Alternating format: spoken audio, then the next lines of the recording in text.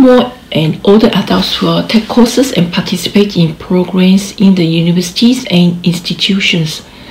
So as usual, all participants in education consist of a heterogeneous group. Older adults participants are no exception.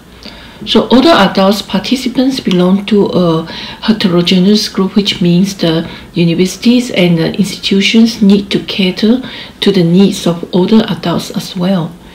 The elements that we consider here are the strategies, the locations, techniques, subjects, and the type. So the older adult students, some strategies that may be useful in serving the elderly population with educational programs. Number one is the formal education.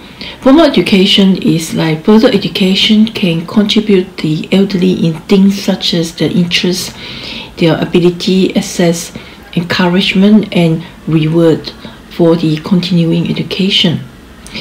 Number two is the age. So the record in 1983 records say that only 40% of older adults participate in the continuing education, but today's the figure could be like more, or I just found out it's 40%. So number three is about health. So older people in good health and from higher socio-economic levels tend to maintain and even to increase their participation in formal associations even after the age 60. Number four, other characteristics such as elements such as the income status, occupation, cultures, and activities that they joined. All these are useful in serving the elderly population with educational programs just mentioned before. Other strategies influence the recruitment of older adults into formal education will be affected by like the contextual influences, which I have just mentioned before. There is the age and the other things like formal education, health, and other characteristics. And the second one is about the programmatic influences.